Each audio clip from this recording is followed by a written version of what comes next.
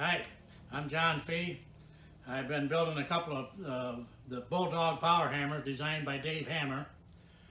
These are going to be for sale here shortly.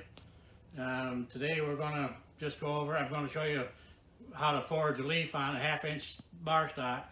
These are small, guys, so if you've got a small air compressor, these will run it.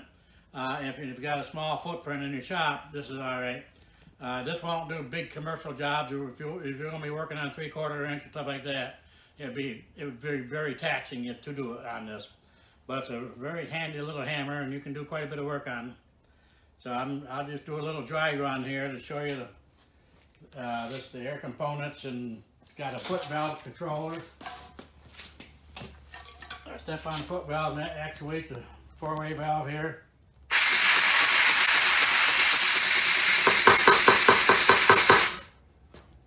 Just over 200 blows a minute, right around there. So it can do some work. So now I'm going to heat up some metal and we'll forge a leaf.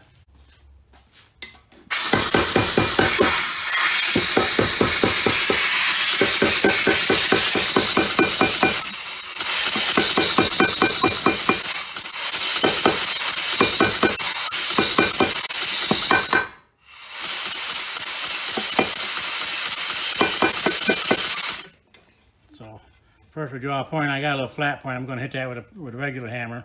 Draw a point out first for our leaf. Now I'm going to neck it down. Get another heat.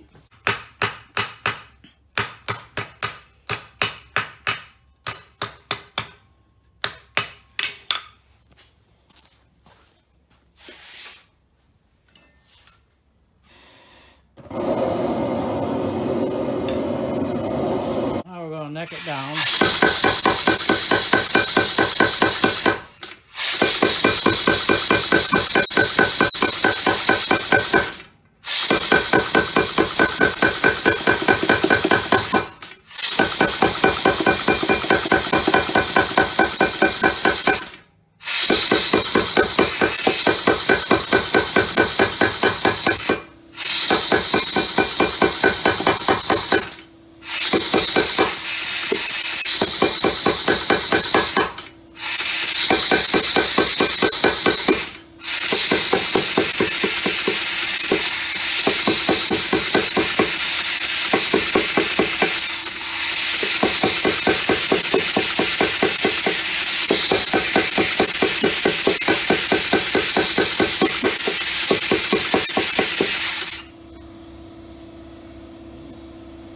Next we'll bring it over and we'll put it on the diamond. This is 1/2-inch square stock, and we'll flare it out some. Combo dies, by the way, I didn't say that. Drawing dies and flat dies. If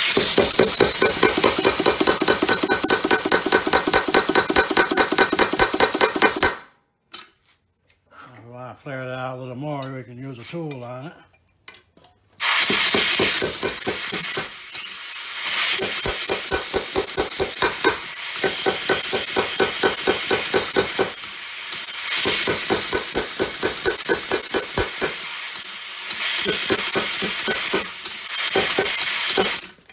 I'm going to take another heat, get that more uniform thickness.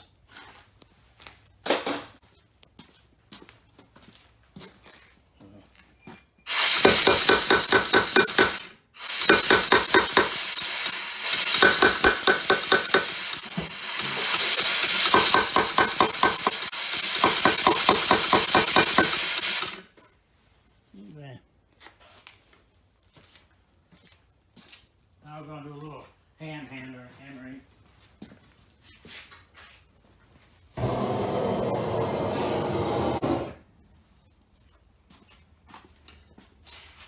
Now I'm just going to draw the point of the leaf out a little bit more. Give it a little curl. I would also, a lot of times I would put veins in them. You can do that so it doesn't look like it's a flat leaf. We're going to organic it up a little bit. I turn it about a 45-degree angle on the step of the anvil. Hit it in there, turn it over and do another couple of whacks. That makes it look a little more organic, like it growed up in the woods instead of on an anvil. But that's the gist of it.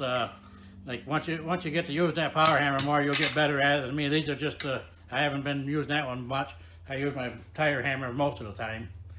But these are cute little hammers that I hope that there's a call for, because like I say, they're both for sale. I'm going to have them posted on Blacksmith's Tailgate site on, I think it's Facebook. So thanks for watching.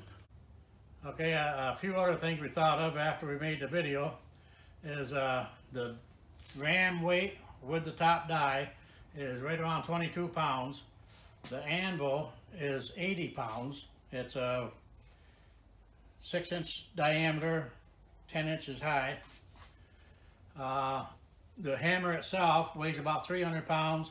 The stand is made out of 4x6 treated lumber. That weighs 150 pounds, so we talk about 450 pounds total. And you've seen it rocking while I was forging. I don't have it bolted down because it's not going to live here for long, hopefully. So you need to put some angle iron tabs on there or something and bolt that down to your floor. The air cylinder on this one is a 2x6. It's a 2-inch bore, 6-inch stroke. And I have it set at 80 pounds. You need about 4 cubic feet a minute for your compressor at 80 pounds and about a 20-gallon tank in order to have enough gulp tank for this to run. But it runs smoothly, and you can run it on a smaller air compressor if that's what you got. So I think that's about all. Thank you.